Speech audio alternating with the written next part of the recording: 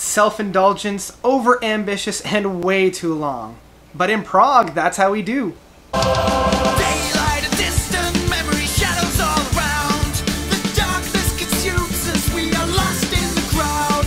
The Clockwork Fable by Gandalf's Fist. So Gandalf's Fist is a UK prog conglomerate. These guys have definitely shaped themselves within the past couple of years and really focused in on that modern prog feel in a concept album style. And this one has been the most kind of ambitious and straightforward of a concept to date.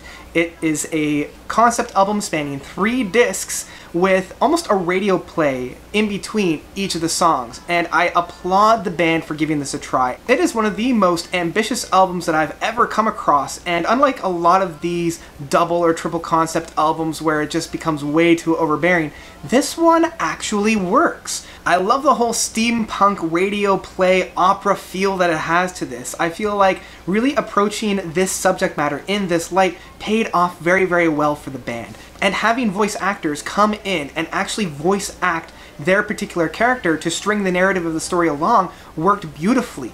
I was never lost in the story and I always knew what was going on, and I felt like by doing it this way, and instead of incorporating the story through the music and have the story be presented in this way, you can concentrate more on the music and elicit the emotion that they're trying to get at. And again, they did this very, very successfully. Each song really showcased the emotion that the story was going through for that particular time. But the music is never boring, and that is saying a lot. I mean, the total runtime is just under 200 minutes, and to have an entire album where I never felt bored with that length is quite the astonishing, actually.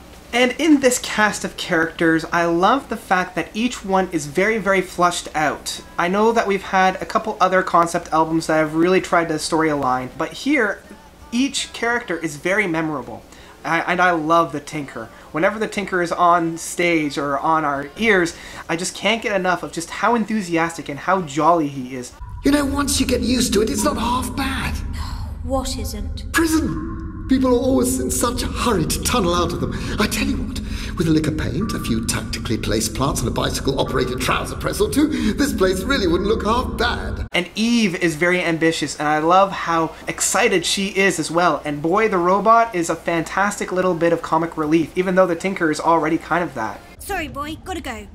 If anyone asks about all this stuff, tell them it's for the festival. Supplies for the festivities. And the story itself is very beautifully constructed and very well done. So each of the voice actors are amazing. And let's also talk about some of the guest stars that we have on here. The main one for me is Arjen Lucassen, the guy from Arion and The Gentle Storm, and you know, a very big prominent figure in the progressive rock community. So I love that his presence is definitely felt here and there within the album. And I mean, the other guest musicians range from Blaze Bailey, Dave Oberlin, Matt Stevenson, and Melissa Hollick, and each one definitely has a great presence within this album. So getting into the actual music here, because again, that's why we're here. We're here for the music, and overall, again, I'm never bored. I always love each track, but when you get to this length, unfortunately, there is a little bit of a overindulgence and almost overbearing at times. I feel like,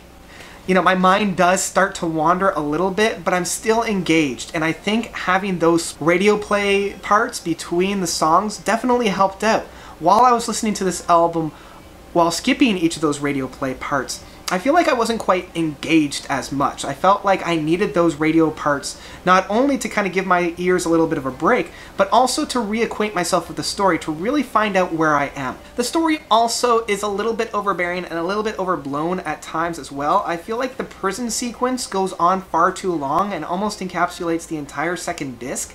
I feel as if they cut this down a little bit and maybe explored a little bit more of the underground or that clockwork town or whatever it is you call that, or maybe explore different areas within the religion aspect that you had in that, I feel like that would have helped me a little bit through as well, especially in that mid part. And the ending of the album, it really didn't like blow the doors down or anything like that. It just kind of kept the same pace that the album had. And when you're dealing with an album like this, the 3 points in the album that you really need to hit the home run, essentially, is the first track to set the album up, the middle track to keep the audience engaged and keep them moving, and especially the last track, or at least that final piece. And I feel here they kind of dropped the ball a little bit with the final piece. I wasn't quite engaged with that ending. My favorite part of this entire album definitely has to be that Lamplighter Suite that kind of strings through the album. There's 3 songs of that. That is definitely the most memorable part. It's just a breathtakingly beautiful piece that I hum again and again.